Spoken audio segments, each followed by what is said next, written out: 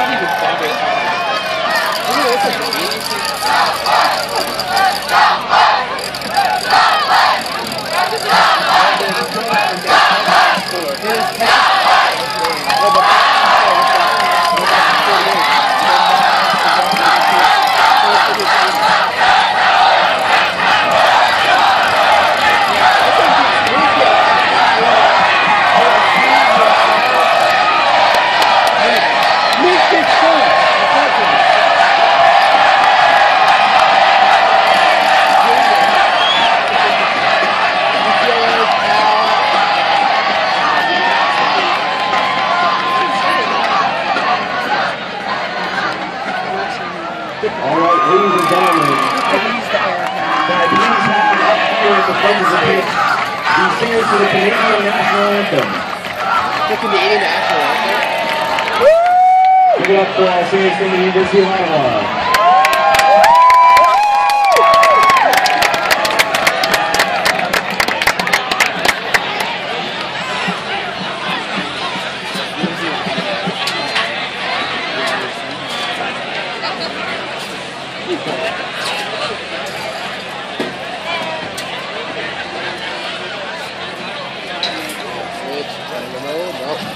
Alright guys, we're going to do this au naturel, no mics.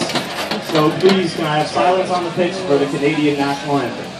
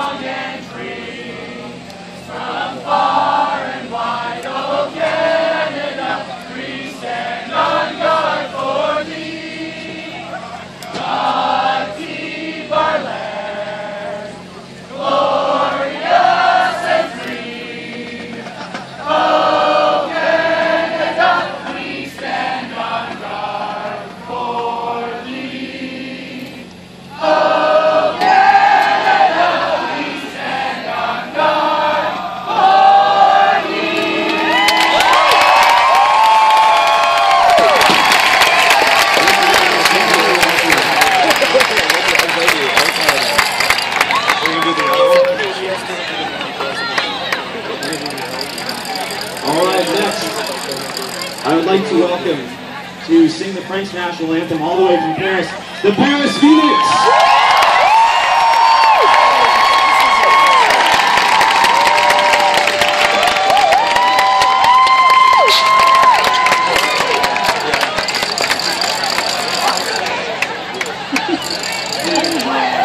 Why is this like a national anthem? Silence on the pitch, please.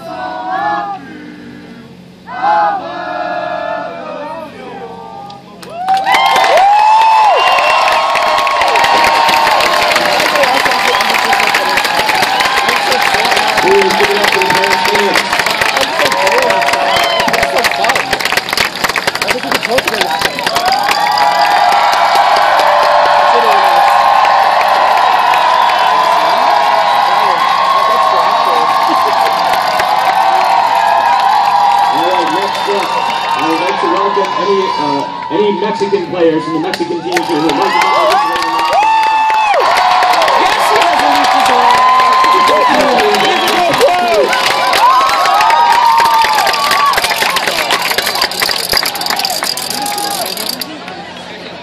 Mexican national anthem. Silence on the pitch, please. Mexicanos al grito de guerra, el acero aprestar el bridón, y retiembla en sus centros la tierra, al sonoro rugir del cañón. Y retiembla en sus centros la tierra, al sonoro rugir del cañón. Niña patria, tus sienes de oliva, de la paz del arcángel divino, en el cielo tu eterno destino, por el dedo de Dios se escribió. Mas Dios hay un extraño enemigo, profanado sus tantas tu suelo, hizo patria querida del cielo, un soldado en cada hijo te dio, un soldado en cada hijo te dio. Mexicanos al grito de guerra, el acero aprestar el bridón, y retiembla en sus centros la tierra, al sonoro rugir del cañón. Y retiembla en sus centros la tierra, al sonoro rugir del cañón.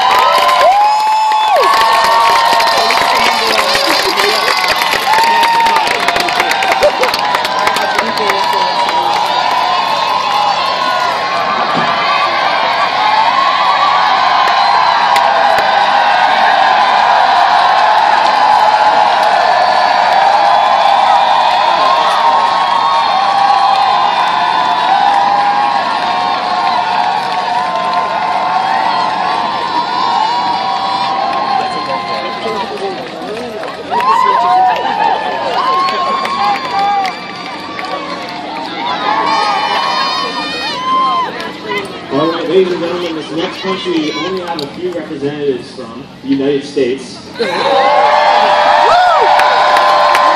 to have a young singer sing the national anthem for us. I'd like to give it up for Heidi Mattern.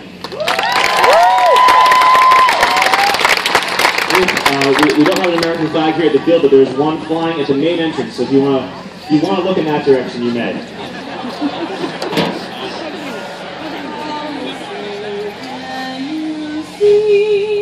By the dawn's early light, what so proudly we hailed at the twilight's last gleaming, whose hot stripes and bright stars through the perilous fight, for the ramparts we watched were so gallantly streaming, and the rockets strengthened, lost their singing air. It grew through the night that our flag was still there. Ah, saved us that star-spangled banner yet waved, for the land of the free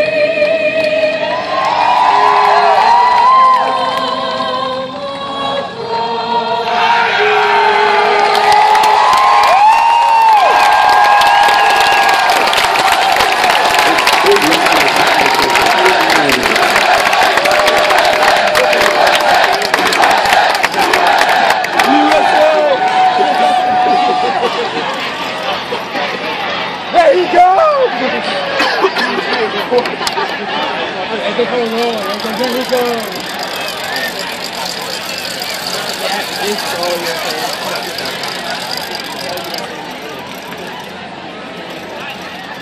right, ladies and gentlemen, for those of you who don't know me, my name is Alex Benapete.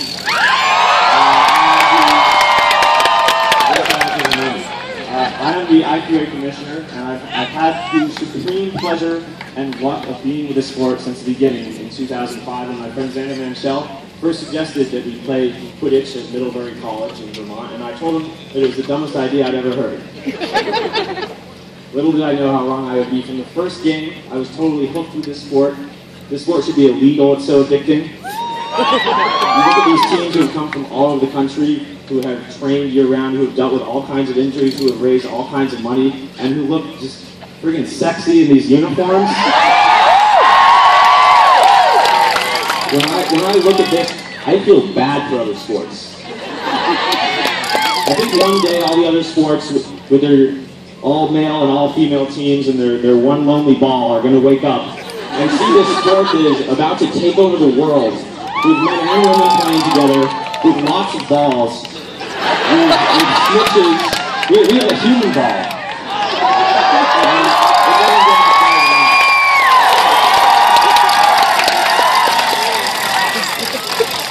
As I've traveled the country and beyond this year, seen Quidditch everywhere, I've asked a lot of people a question. What is a sport? And more importantly, what is a real sport? Because I hear that term bantered around quite a bit. And I've never gotten one solid answer from everyone. Everyone seems to have a slightly different definition of a sport, which has made me realize that a sport, much like religion or art, is defined by however many people say it's a sport. So what I'm challenging you here to do today is, you've come here to practice your love of Quidditch, but when you leave the World Cup, I want you to charge up your batteries and go out there and preach the love of Quidditch. Because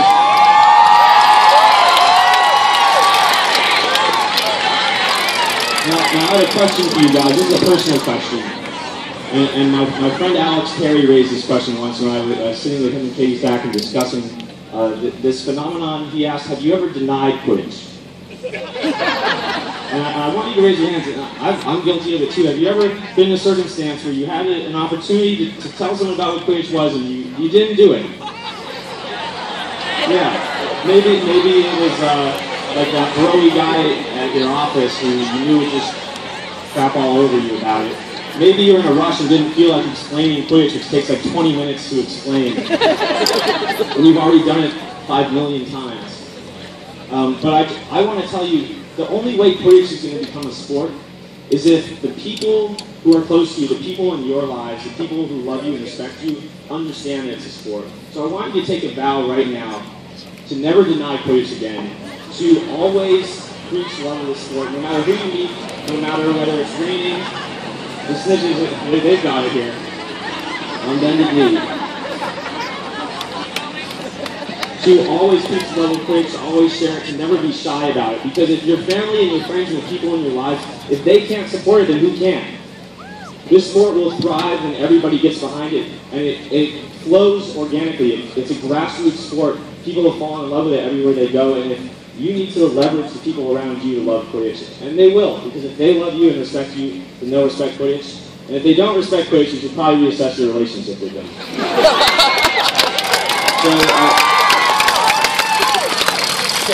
Just one part. You can get off your knees now if you want to. One final word. Just please remember this one piece of advice today while you're at the tournament. I hope it's something your parents taught you if you were lucky enough to have parents. That you...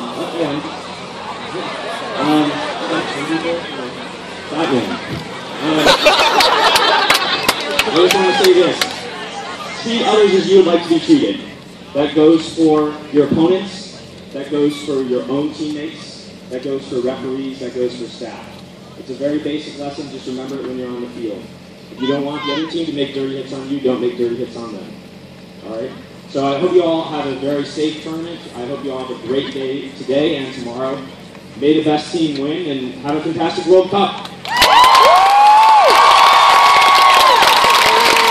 I'd like to introduce a very special person here from Experience Kissimmee who has given us an untold amount of support. We really couldn't have done this tournament at all with Experience Kissimmee. They have been wonderful, they've been supportive, they've been one of our best partners of all time. Please give it up for Shelley.